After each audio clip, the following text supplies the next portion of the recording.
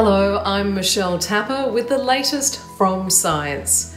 As restrictions gradually ease around Australia and state borders slowly open, many people are breathing a sigh of relief. But there are still lots of questions about what the future will look like in Australia with or without a COVID vaccine, and what's the best way to prevent another wave of infection over the summer months.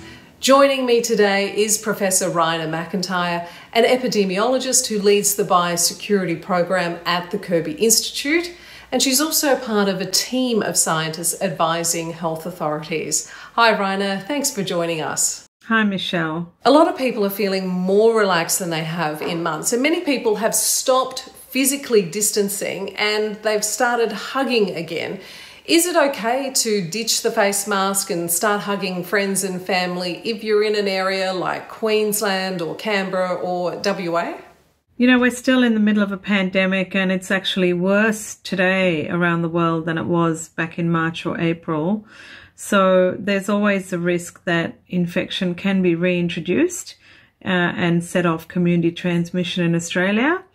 And depending on what sort of precautions people are taking, if that occurs, it kind of determines how severely an epidemic might grow. So if people are being cautious, keeping their distance, wearing masks, and generally being careful, then even if infection is introduced into the community, hopefully it won't take off as badly. Now, restrictions have slowly eased in Melbourne, and we saw some vision over the weekend of large crowds gathering at the beach. What would your advice be to people in Melbourne? So I think, there's been a lot of hardship that people have had to go through over the last few months, and the gains that have been achieved in disease control through some pretty draconian measures, it's really important to hold on to those gains and not to lose them. There's still, a few cases being diagnosed every day in Victoria. So if we're not careful, then we could have another resurgence in Victoria. So people do need to remember that all that we've got at this stage is the non-pharmaceutical ways of reducing transmission, which is keeping your distance, washing your hands, wearing a mask. So we're definitely not out of the woods, and people should still continue taking these kind of precautions. Now, we know that President Trump has tested positive to COVID, and a number of people in his inner circle have also tested positive, and many of them attended a gathering at the White House where physical distancing wasn't maintained and masks weren't worn. What can we learn from this? Well, it highlights the fact that these so-called super spreading events can happen anywhere, anytime, even in the most privileged of circles. And, that in the middle of a pandemic, you really do need to take those precautions, the physical distancing, the face mask, particularly in a country like the US where the infection, there's very widespread community transmission and very serious epidemic activity. And if you don't take those precautions, then those kind of super spreading events can occur. So basically, don't let your guard down yet.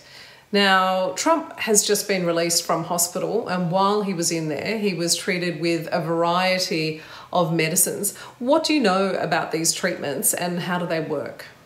So he was given oxygen for his low blood oxygen levels, which is the most common treatment for people who need to come to hospital with COVID-19.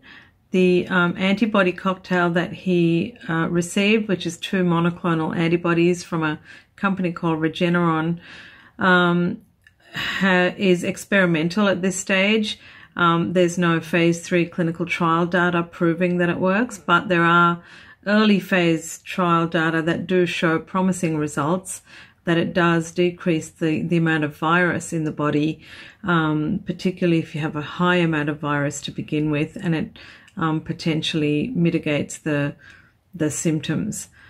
The drug remdesivir does have phase 3 clinical trials, which is the sort of ultimate evidence that we look for, which is showing protection in people, in human beings, from the effects of the disease. And that does show a modest benefit in terms of making the time to recovery faster. and it's probably the most promising drug we have so far. The dexamethasone was a bit unusual. It's an old drug. It's been around for a very long time. It's a corticosteroid, which both reduces inflammation but also suppresses the immune system and suppresses the adrenal glands. The trials of dexamethasone with COVID-19 have been really in very sick patients, people who are generally in ICU, either with pneumonia or receiving ventilation. So to see it given to someone who's ambulant, who's walking around, who's not at that very severe end of the spectrum is unusual. And there's obviously the slight concern that it also does suppress the immune system. So there has been progress for treatments over the past 7 months. What about a vaccine? It normally takes about a decade to develop one, but obviously there's a lot of pressure for an accelerated process here. How is it possible to do that, and where are we at with clinical trials with regards to a vaccine? So whilst the process for vaccine development is accelerated, it's still going through the same set of steps that every drug or vaccine needs to go through, which is first of all preclinical studies and animal studies, phase 1 trials, phase 2 trials, and phase 3 efficacy trials. So all the vaccines are going through that, except a couple that have been given to people in countries like Russia and China without such data being published. However, most of the vaccine candidates, there's many now that have gone through phase 1 and 2 trials and several in phase 3 trials at the moment. Now, obviously, it's a bit of a million-dollar question, but when do you think that we might likely see a viable vaccine? I think it's likely in the first half of next year, in 2021. However, the supply is the big question. Even if a vaccine is proven to protect people in a phase 3 clinical trial, none of the vaccine technologies have really the ability to scale up production massively. So we will expect that supplies will be short initially. Wealthy countries will probably buy up most of it, and other countries will have to wait in line. So initially, probably the scenario will be that we don't have enough vaccine for everybody, and the first responders, health workers, etc., get vaccinated first. So looking into the crystal ball, the end of 2021, could we see the majority of the world vaccinated, or are we talking a lot longer than that? I think it'll take longer than that. I mean, when we talk about the majority of the world, there will be, again, it's an equity issue. There is an initiative called COVAX through CEPI and the WHO, which is trying to ensure equitable access to a minimum number of doses for all countries, and many countries have signed up to that, including Australia. However, it is true that most countries won't be able to afford or procure enough vaccine for their whole population very quickly.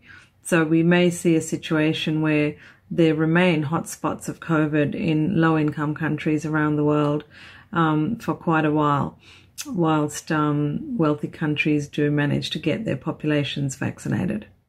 And the World Health Organization has flagged that a vaccine is not a silver bullet in our protection against COVID-19. What exactly does this mean? Yeah, so one possible outcome is that the vaccine doesn't have a very high efficacy, or that, we don't get a vaccine that has a high enough efficacy. You need a vaccine that's at least 70 to 80% protective to be able to achieve herd immunity. If you've got a vaccine that's only 50% effective, and many of the trials are powering their trials for expecting 50% efficacy or around that figure, you can't achieve herd immunity because you're not able to achieve immunity in a sufficient proportion of the population with a vaccine that's only 50% effective.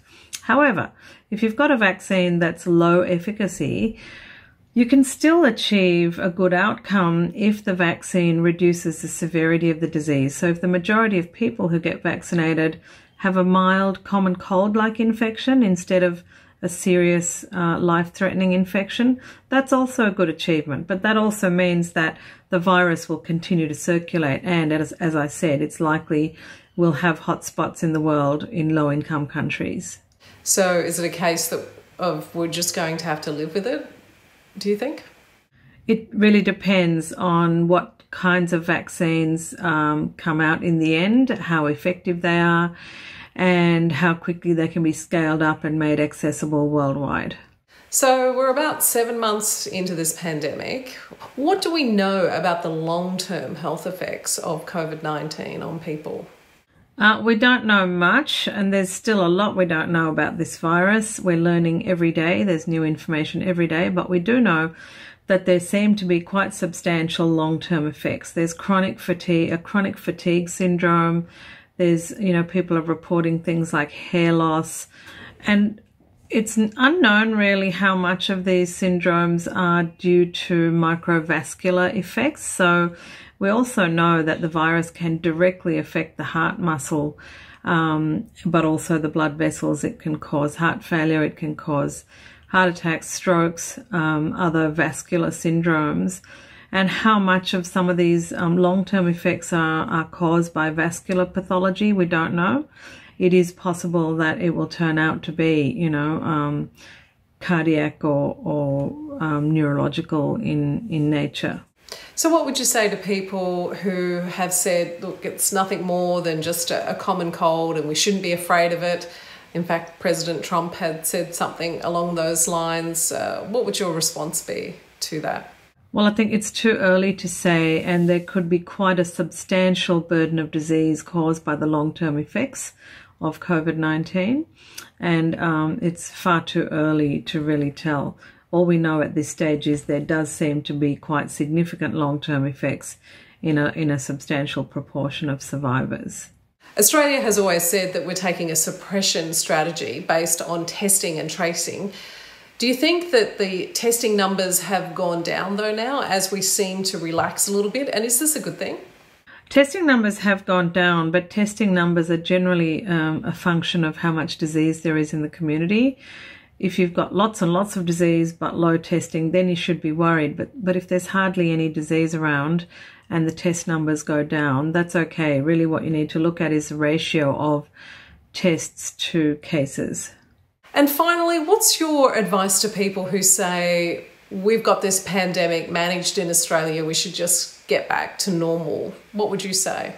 Well, it depends on what get back to normal means. If we do have zero community transmission, then yes, you can do a lot of normal things. However, the international borders are the major factor. Closing the international borders is the most important strategy that Australia has undertaken to achieve the successful status we have today. If we open the international borders, then we'll be bringing in infection on a regular basis, and the chance of community transmission will increase substantially. Yeah, it's obviously a difficult situation to manage. Professor Raina MacIntyre, thanks for your great wisdom and insight, and also for your time. We appreciate it. It's a pleasure, Michelle. And don't forget, for regular video updates from the Australian Academy of Science, make sure to follow us on social media. I'm Michelle Tapper. See you soon.